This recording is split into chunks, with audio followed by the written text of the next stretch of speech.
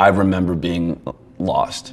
Like, I didn't have any special talents or special abilities. Like, I have ADD, you know, I was a dropout. I almost failed out of high school. But for me, it was like do or die. There was no other choice. My name's Jake Kassan, and I own a Shopify store called MVMT Watches. This year we'll do north of $20 million.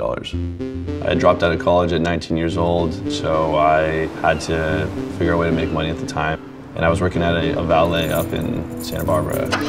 Every time I get in a nice car, and I kind of visualize this being my car one day.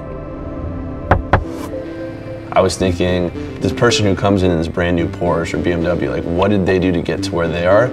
And am I different? Am I capable of doing that? And a lot of people told me not to do it, like watches. I'm gonna start a watch brand. It's not something that, it sounds crazy. It honestly sounds crazy to say that in this day and age, there's thousands of watch brands.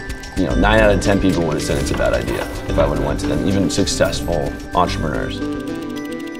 Just start trying. Like, that's the only way to do it. You can read a book, you can, you know, read blogs or listen to interviews, but unless you try, there's life lessons and entrepreneurial lessons that you won't be able to like write down on paper.